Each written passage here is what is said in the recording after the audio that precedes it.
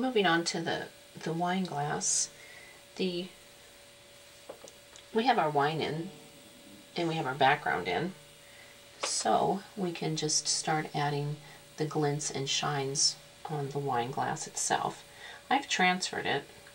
It's barely there, and that's okay. I will just find it. But I have my liner brush loaded with warm white. That's the rim of the glass.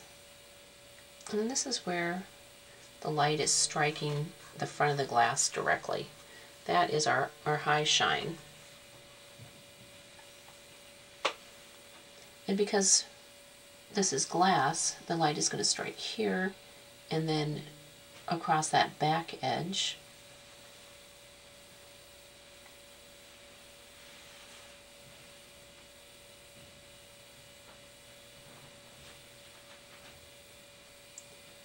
And then we can actually see it traveling down the back inside of the glass. Now I rarely connect up the ellipse as it travels from the front to the back. It's a very tricky little area, so I just let the eye connect it up. We also need to add the walls of the wine glass. This is thinned down warm white. I'm just adding the walls.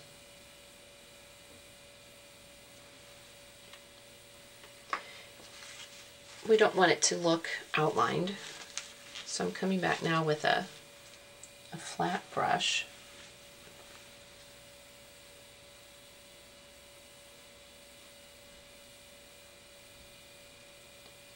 Just bringing that in slightly.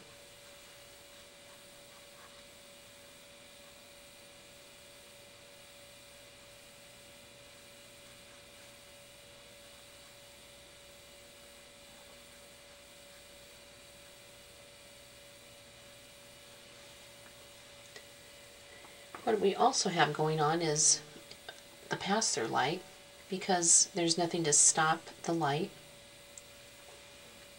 It passes through opposite of the primary shine. So this is where our pass-through light is, in this lower lower left section, just exactly opposite.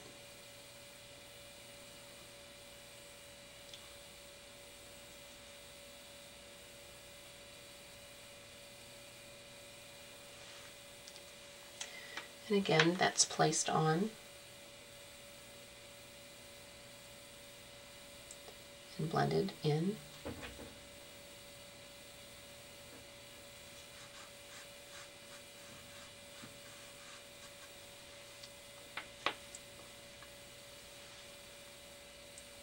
It's always more effective if there's a value change.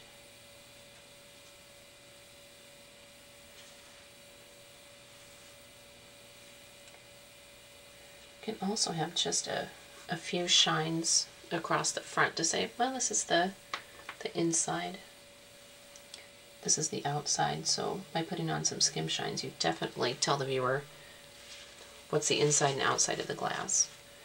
I've also come in with orange,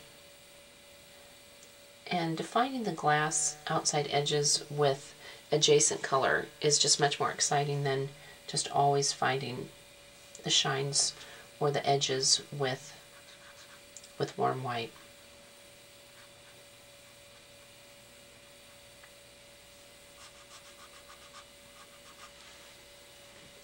So there's the bowl.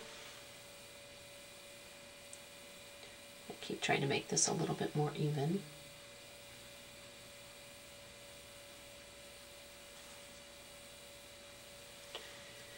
Now, working our way down to the stem,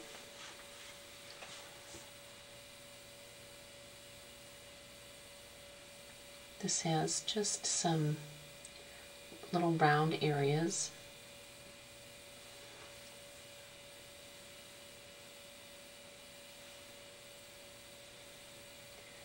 And then an actual little ball shape. And all I'm doing is just letting my brush define the lights on the outside edge, or slightly in. And we'll come back and define the rest.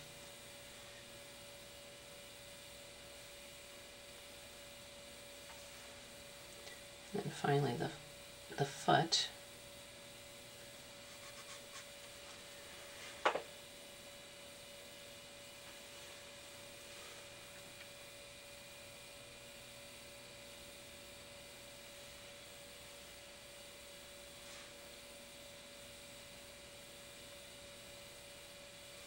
So interesting how you can, just through glints, define the glass.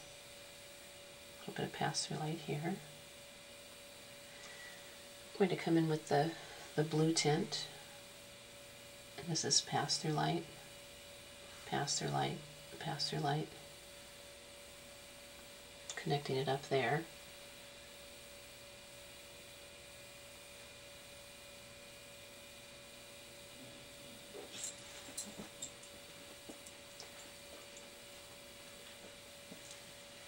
And then through color, I'm going to find more of the edges of the glass.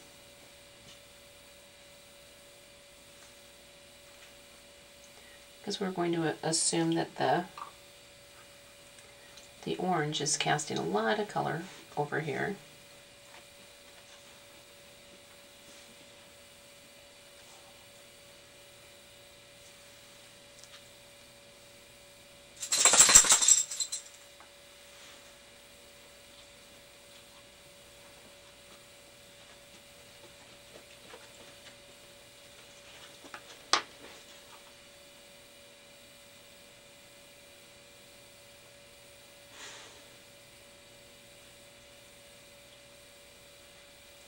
Just trying to retain a very light section all across the front. Define this edge with some reflected color from the orange.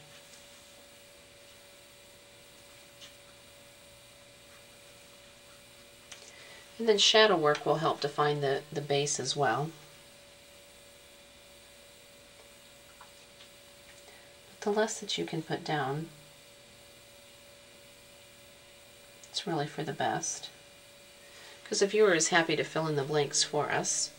So that's the start of the glass. It'll get refined a little bit more with some darks when it's dry. I think it's time to start our final shines and shadows.